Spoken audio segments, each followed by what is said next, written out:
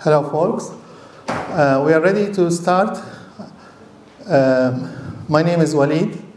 I'm very excited and I loved coming here, and I hope you are the same. It was really awesome this morning. The inspiration talks we had made me want to change my slides, but I don't have time to do them. I tried, but I couldn't. Okay, so I am working as a system administrator for HPC, large clusters, for a Middle Eastern company. I started interest on configuration management since 2007 on CF Engine. I had lots of issues with the SSL and stuff like that. In 2012, we started the proof of concept between Chef, Puppet, Ansible, and CF Engine. We sent 2 guys for training. They come back, they say, install Ansible. I have 3 lovely kids. I wanted to call them Ned, Dev, and Ops, but their mother didn't take it. The last 3 months, I was approached by our network management team. They wanted to automate. So they wanted for me to be working with them, along with them, to evaluate automation. Okay, so what's the agenda? The agenda is really scattered thoughts, but it's based on the main key takeaway, what to do or how not to fail automation. And what kind of things that you need to do. Like now for automation, for configuration management, you are blueprinting your server, you are blueprinting your application. Yes? Or you are blueprinting your infrastructure as code. But how to blueprint the process itself? So this is the main goal. I couldn't achieve it, but that's the direction I wanted to do. So the agenda is basically what motivations motivated me to work with the network team, and what might motivate you, observation and hints of what not to do and what to do, the proposed software solution, is there other solution other than software? And it's actually what we heard this morning. It's about propagating the word. Another key takeaway, when you go back, spread the word to your vendors, be it automation vendors or network vendors, that you want automation, you want programmability for the network infrastructure. To your teams, your network team, your management, the purchasing team. Okay? There are certain things for network automation that you have to have in place before you can start. So you need to go back and spread the word. Yes? Peace. So what was my motivation? My motivation was Kubernetes. Why? Because I have to say Kubernetes in the slide. No, it's really actually because the Kubernetes networking is really awesome. You could say it's just IP tables. There was a talk actually this afternoon about networking and containers and Kubernetes and the issues and how you do testing. So Kubernetes has lots of networking topics. And as an operation guy, I would like to know more. And I thought that if I accept this assignment, I will know more about Envoy, I will know more about Calico, I will know more about STO, Service Mesh, and all these nice things, or at least kube-proxy. This was my motivation. But if you look at it, what's the heart of Kubernetes? It's not really the networking, it's making the application deployment easier. It's not meant for us operation, it's meant for the end user, the developer. So basically, the most important thing, as they said this morning, it's the human. Okay, and which human we are targeting? We are targeting the application user. Application is king. But the king of kings for this application is basically the human. I don't have a trigger. Another motivation, Project Calico. By default, when you have a network plugin, it's usually Flannel.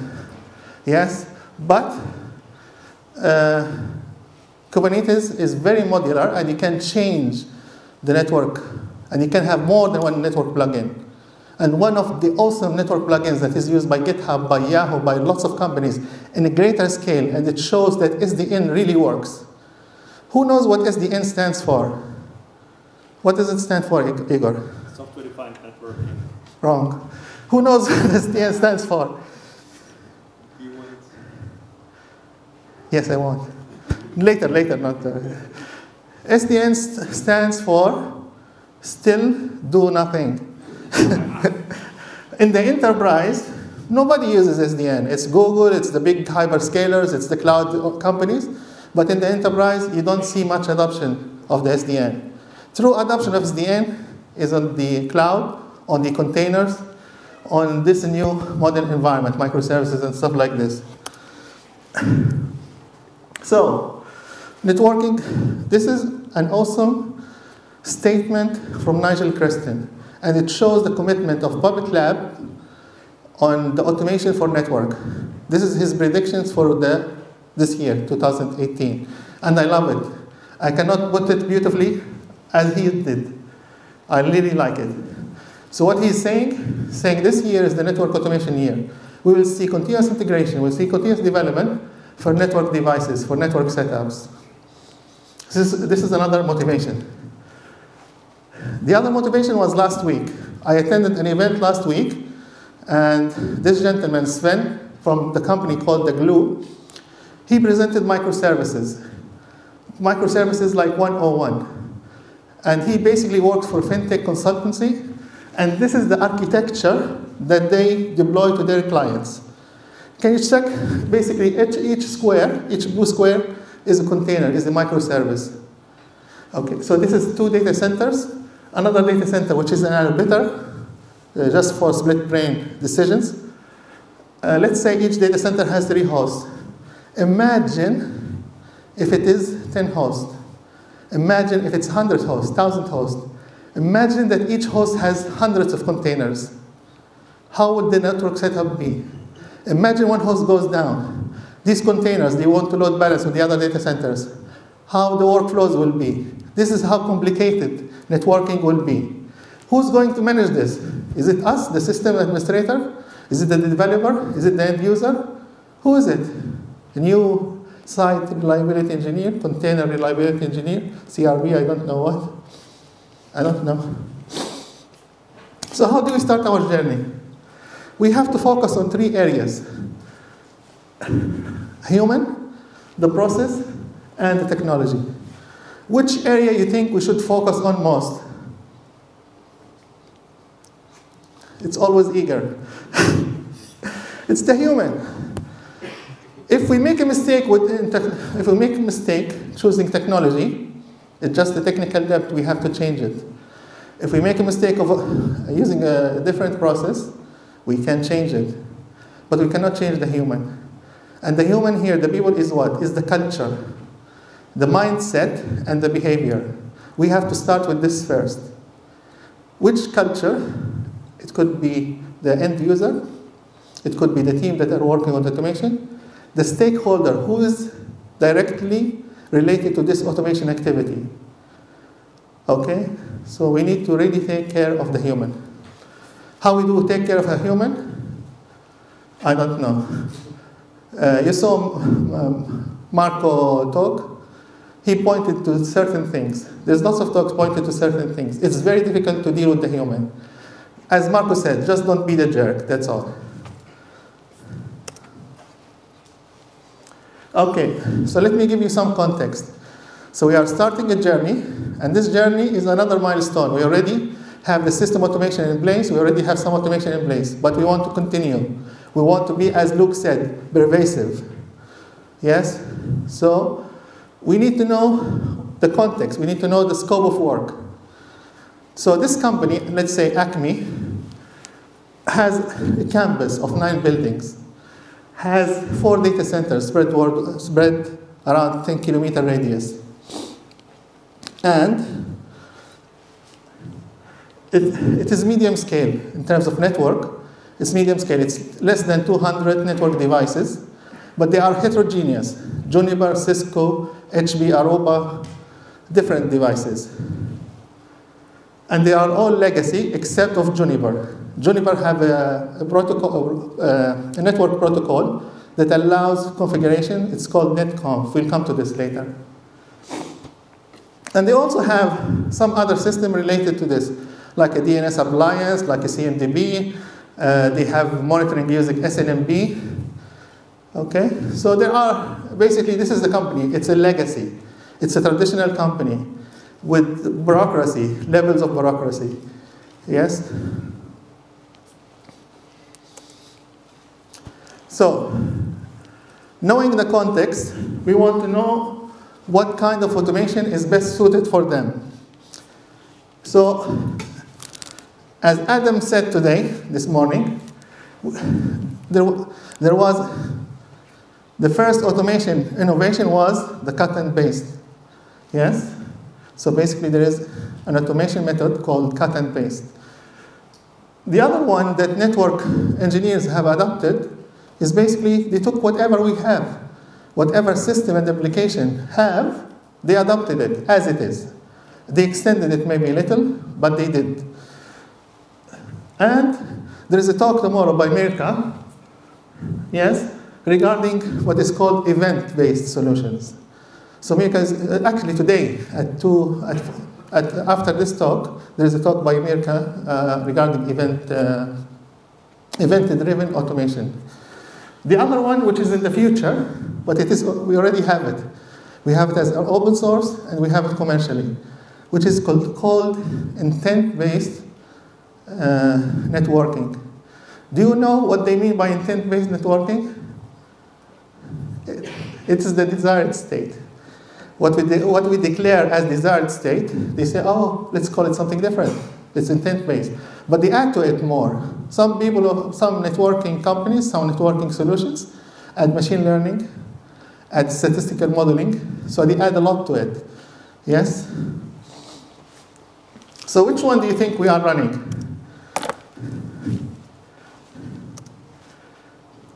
We are running the first one. Yes, the cut and paste. It's manual, it's cut and paste, it's serial. What I mean by serial, we are cautious. So we do one device at a time. And it's error prone, so we have job security. A white box company is taking the mick out of us, and they said networking management haven't changed in the last 20 years. And actually, network management haven't changed in the last 20 or 30 years. Is this true or not? It depends.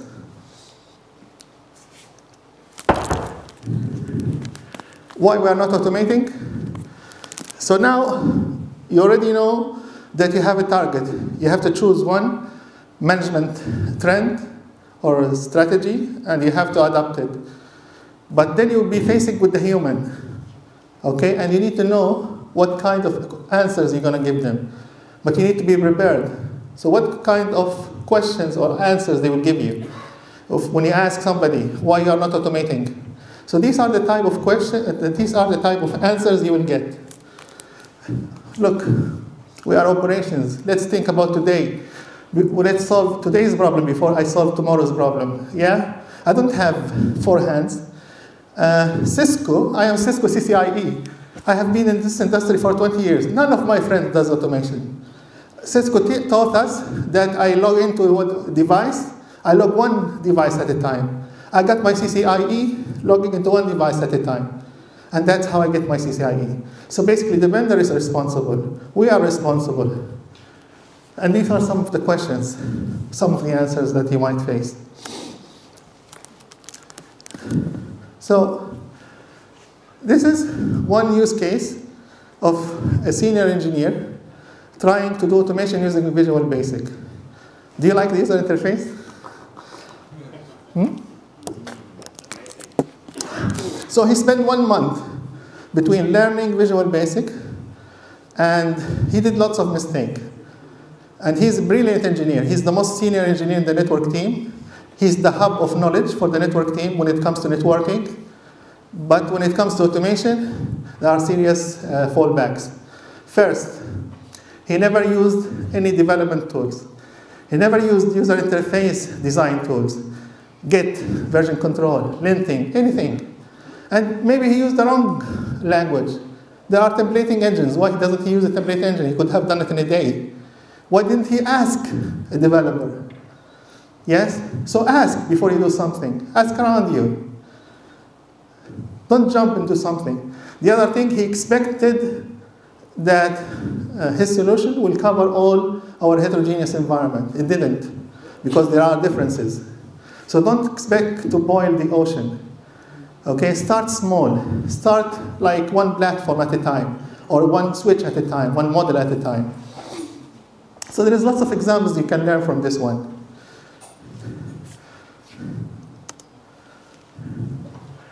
Okay, so now we had the failed project, and we want to start another failed project.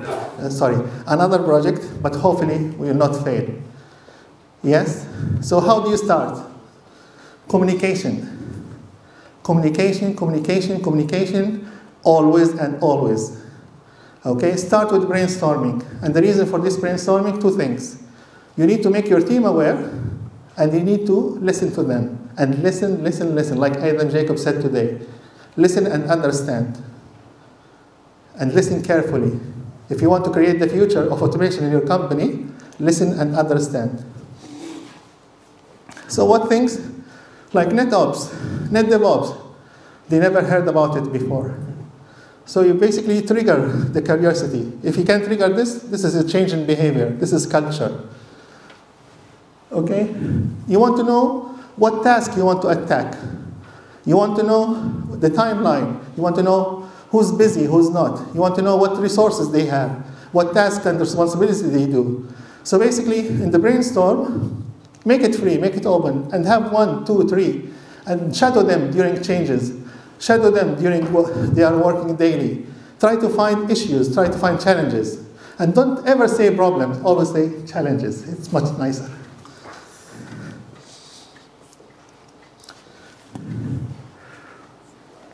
And you need to win your management acceptance. You need to get the buy-in. How do you do that? Find an opportunity or a pressing need that the company needs and use it to your advantage. And there's a lot. Companies, they need scale, they need agility, they need security, they need compliance. All of the objectives of business can be satisfied by automation. Just find the one that is highest priority in their agenda. And you need to find tasks. So hopefully you find tasks from the interview, from the brainstorming sessions. If not, there is a community, a very active and very nice community, Network to Code. They did a survey in 2016, and this is some of the results of the survey. And you look, when you look at the 4 top, yes, you see configuration, archive, backup, configuration generation, basically templating. So automation is not just configuration. Reporting, deploy. So select an easy one, don't select the complex one. If you want to fail, select the complex one. Select the one that will black out your data center or black out section of your network. Start with the easy read ones.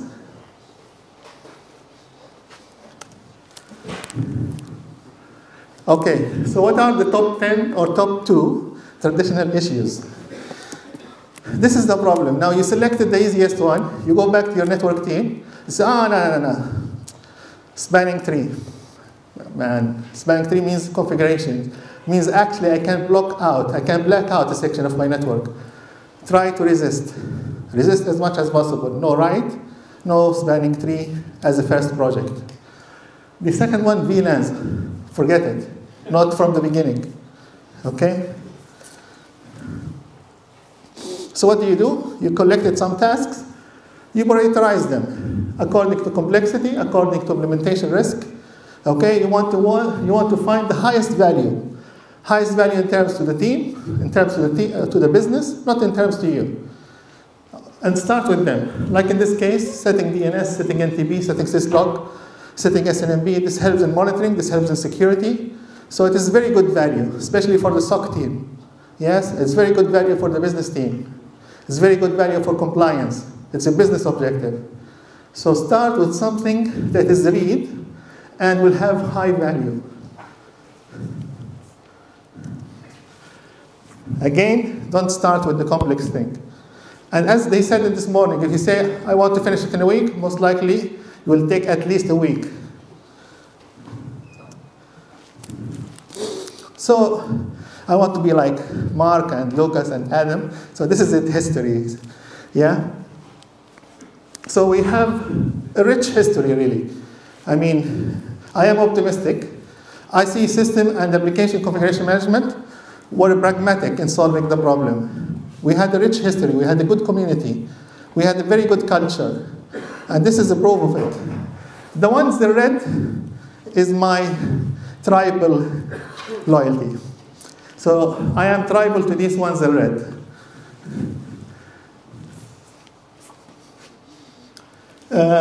Notice that we started in 1993, and we are still continuing. We don't know where we're going, but hopefully we are going to a good direction.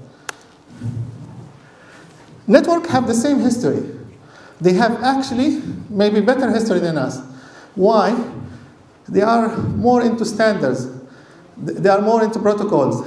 Now, Chef, Ansible, Puppet, CF Engine, they don't need to interoperate with each other.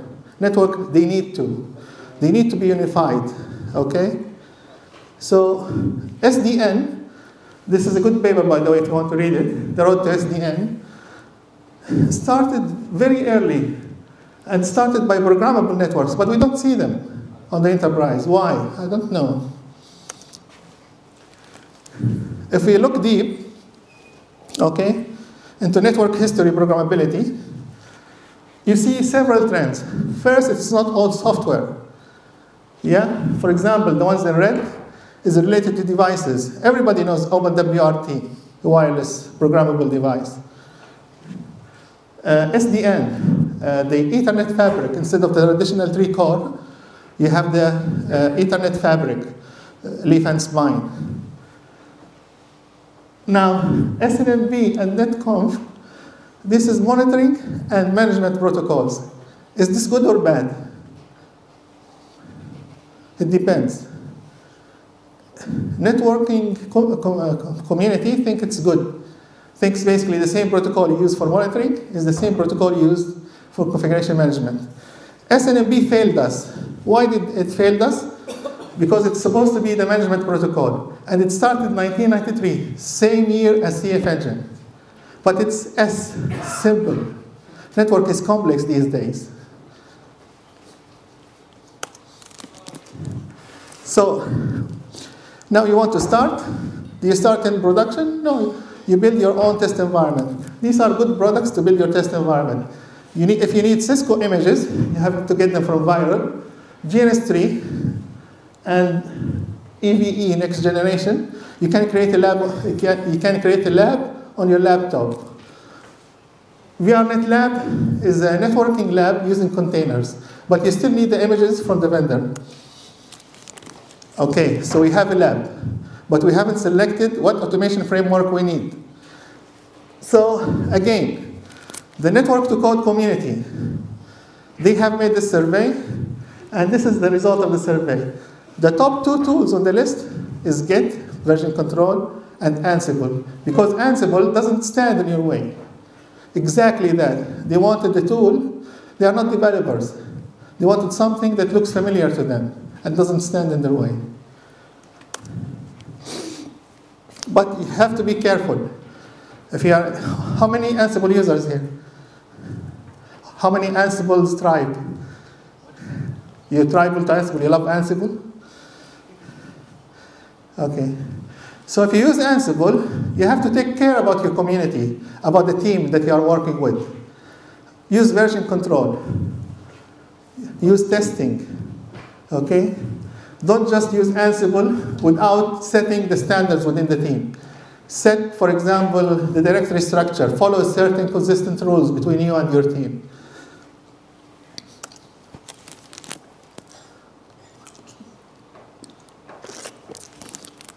And go for the small wins. Try one thing at a time, yes, and just improve one thing at a time and learn one thing at a time. And do this every day. Yes, don't complicate it. Don't go for the complicated one. No VLANs. Eh? So the solution proposed is this one. Basically, the team is mostly Windows users. So VS Code is good for them as an editor. Moving somebody from Notepad to any editor is good enough. And the version control, GitLab. And GitLab serves other purposes in the future, like continuous integration and stuff like this. Yeah?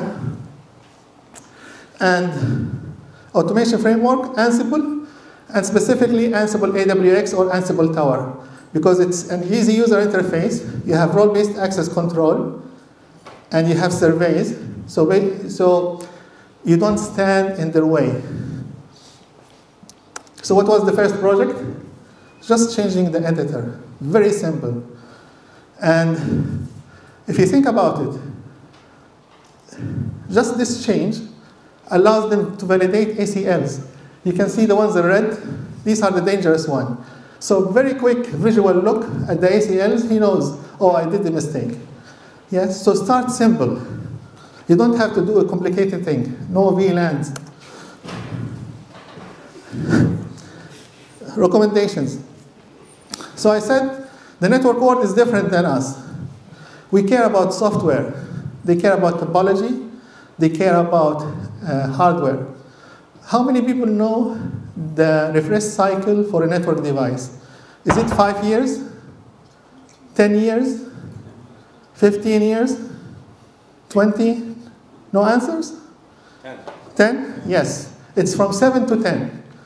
In the last 2 years, some are 5 to 7. So you need to attack this, because 10 years means that you cannot catch up with technology. You are at slow base, which makes you stable. They want stability. So what do? One proposal is that instead of investing on expensive hardware, vendor proprietary hardware, let's go for white boxes, Cumulus, BK8, whatever. Yes?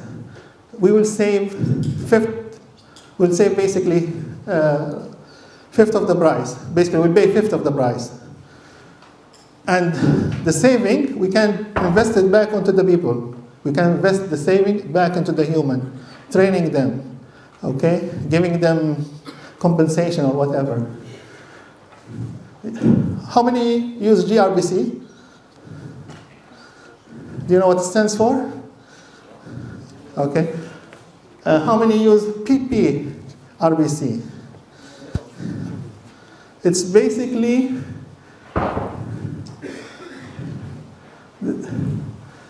premium people require premium compensation.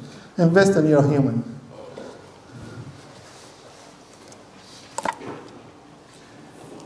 So try to question and try to ask questions, nag them. Why we are still on the 3-tier architecture? Why don't we go to fabric architecture? Why don't we go to spine leaf? Why don't we get white boxes and stuff like this? Because if the decision they take now is going to affect you 7-10 years later. You don't want 7-10 years later that you are still stuck, you cannot automate. You want to work on 3 parallel axes: the technology, the hardware, the topology, and the software. Yes? So the topology, try to go to spine and leaf and understand the spine and leaf advantages. Now, why Ansible? Because Ansible doesn't stand in your way. One way, for example, to configure the device, network device in Ansible using the vendor modules. So this will set up the NTP server. You see the difference between Juniper and the other two. Do you think the network engineer will like this one? Is it easy to understand? I think it is easy. How about that one? This is Ansible again, but this is using a special protocol, netconf. This is the protocol recommended by the engineering task force, the Internet Engineering Task Force. Do you think the network engineer would like that? Yeah? Yeah? I thought so. XML. I don't like XML. The network engineer won't like XML. It depends. So basically, if you do the Ansible way, not standing in their way, they can still use Ansible like what they call standard operating procedure, where they have commands they type and templates they type. So basically, Ansible will be their documentation engine, templating engine. and it will not stand in their way. This is the first step. Later step, you can go for the other configurations, and you can go for roles and other complicated stuff. Configuration Management 101. There is two things, desired state and current state. I want my current state to be my desired state. So this is an example of how it is done in the network. So we said the configuration protocol is netconf, and netconf is heavy because it uses SSH over port 830. So, and it was developed in 2006. Recently, there is a new protocol, RESTconf, which uses HTTP. It's lightweight, and you can use both. Now, both protocols, battery gone. Both protocols use a data modeling language. Dead. What kind of battery is it? I don't know. This kind. How do you take it out?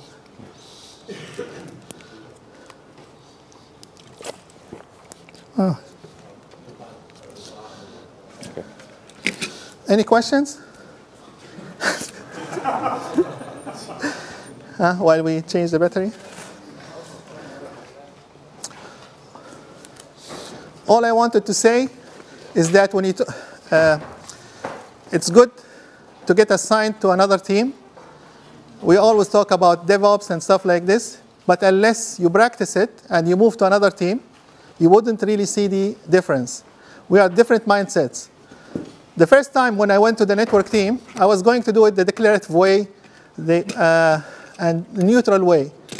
I will not use like a vendor-based modules from Ansible.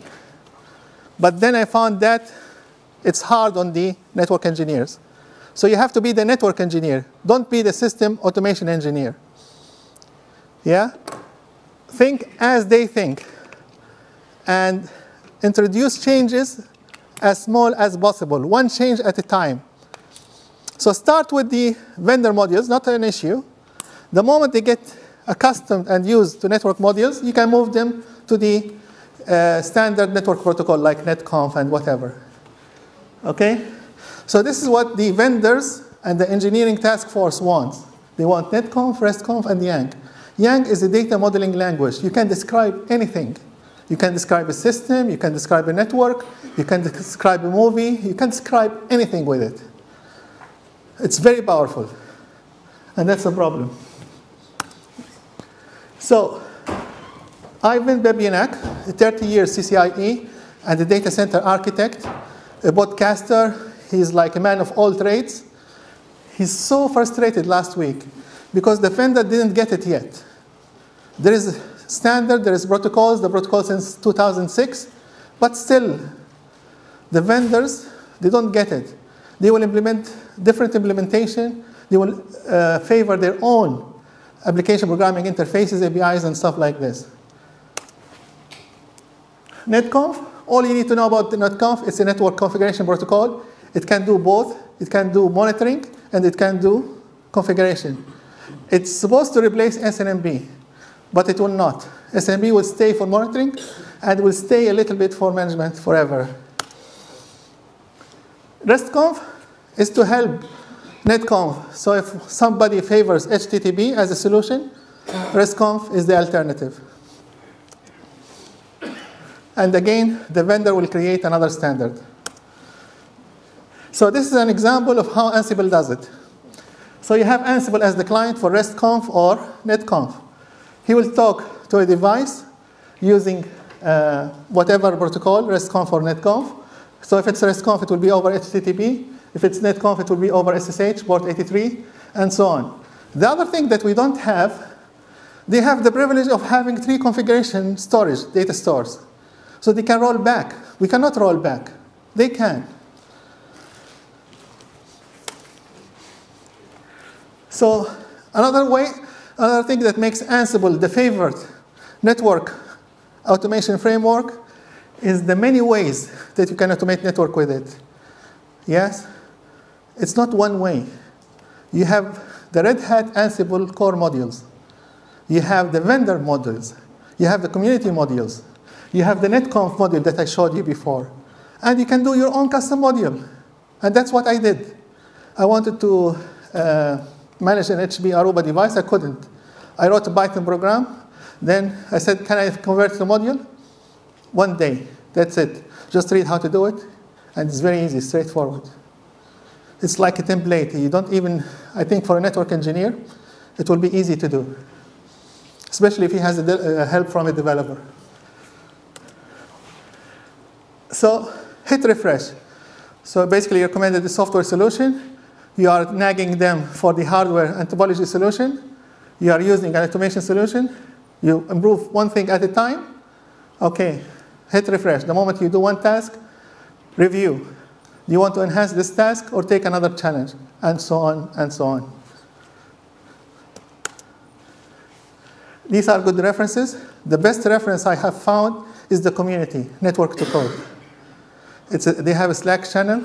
Mirka is one of them, the Salt Stack gentleman. He was going to give a talk later now, after this talk, on Salt Room. Yeah, and there's lots. There's lots of resources on the internet. Yeah, so the key takeaway: spread the word. Nobody cares about network automation.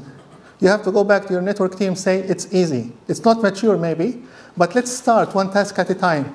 By the time we reach the VLAN, the firing policies, the difficult task, we will be there. Thank you. Thank you very much.